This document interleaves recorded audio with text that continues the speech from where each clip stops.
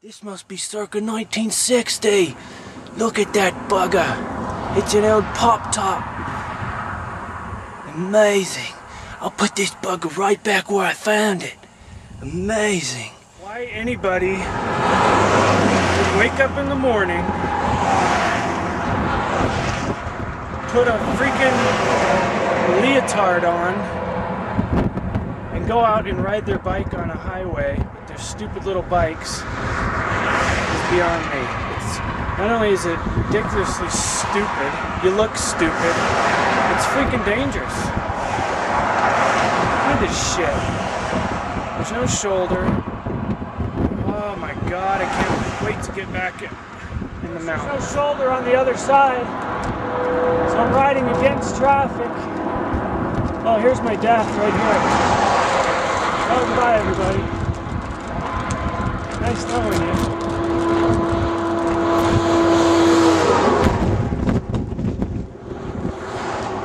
He got over, luckily. Usually there's cars in the other lane, so they can't get over.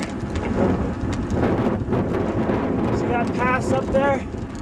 I gotta walk up that. Pretty much hate my life. I just can't have a good day. Oh, here you go, buddy. Yeah, I'm here. Hi. Douchebag. Now this is a good shoulder to ride on.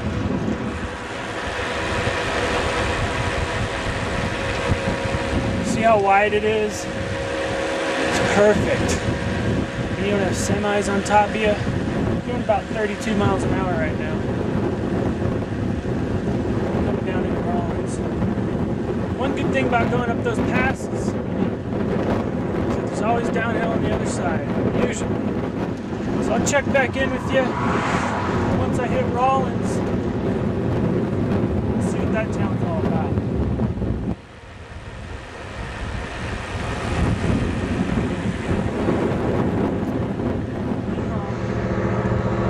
Hey dear.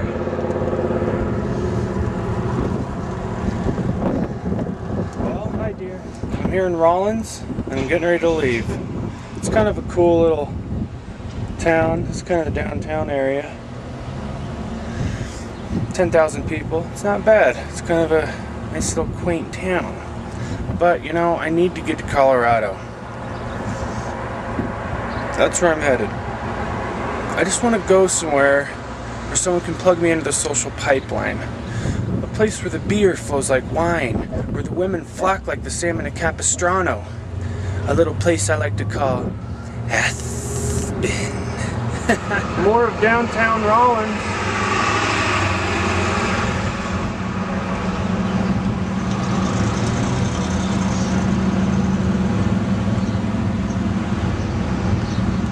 Biggest town I've hit yet. Well, in Wyoming at least. Oh man, well, I'm out here in the middle of nowhere.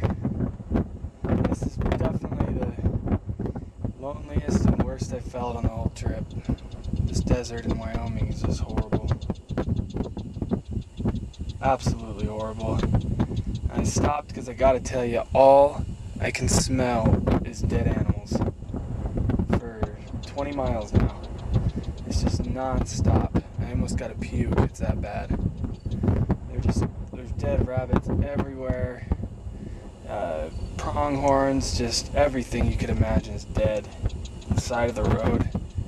I'm telling you, I can smell it now. Just the smell of death everywhere. Oh, it's horrible. Absolutely horrible. Yeah, I can say and it doesn't stop. It's just non-stop. It's making me absolutely sick. It's rotting animals.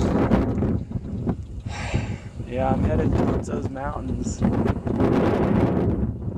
I believe they're the Sierra Madres, and then from there I go into Medicine Bow, the wilderness area. So I gotta get out of Wyoming. This is just the worst state. Oh shit. Well, I've been walking my bike up this wasteland for 2 hours, heading up those mountains I was showing you. But here's the view from up here. Pretty pathetic, huh? Stinking stupid desert. Don't ever come here. There's absolutely nothing to see. I thought it was going to be a hop, skip, and a jump over to Colorado, but it's not looking that way. It's looking like quite a nightmare. But I'll bring you along for the whole trip.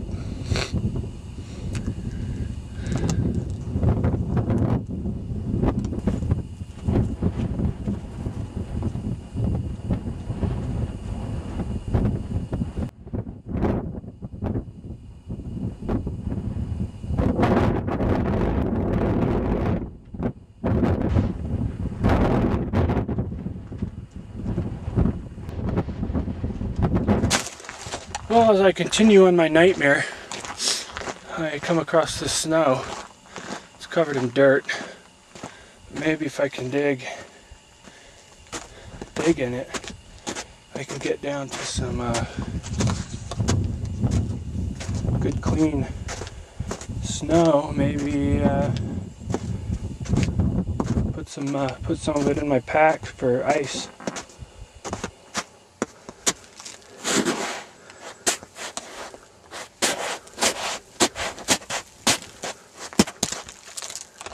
Or I can ruin my camera, get it covered in snow. Well, I was gonna dig in this snow and get some chunks out and put them in my bag, but I'm too tired and it's hard as ice.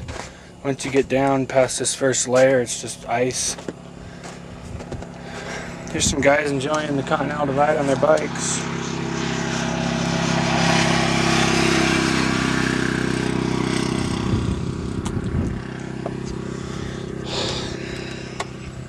They're smart. They got engines.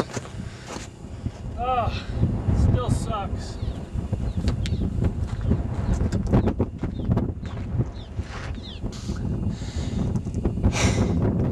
This is turning into a fucking joke. I shit you not. There is more uphill than downhill in this whole Continental Divide mountain bike route.